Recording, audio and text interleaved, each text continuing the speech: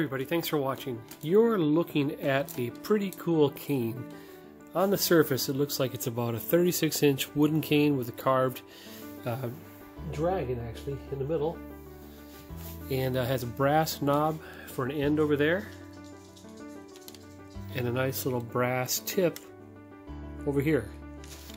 So pretty cool. If you need a walking cane and have a little style, that's what you have right there. But what is really neat about this is what it converts into. If I take this big brass piece off, unscrew it,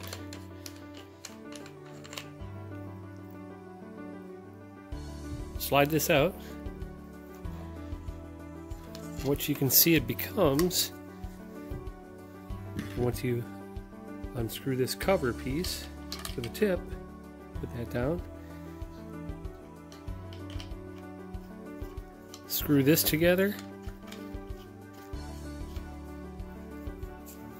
So obviously now you know you have a pool cue, but we're still not done. At the very end, here's the tip, here's the handle. Those fit together, screw together, and then finally this thing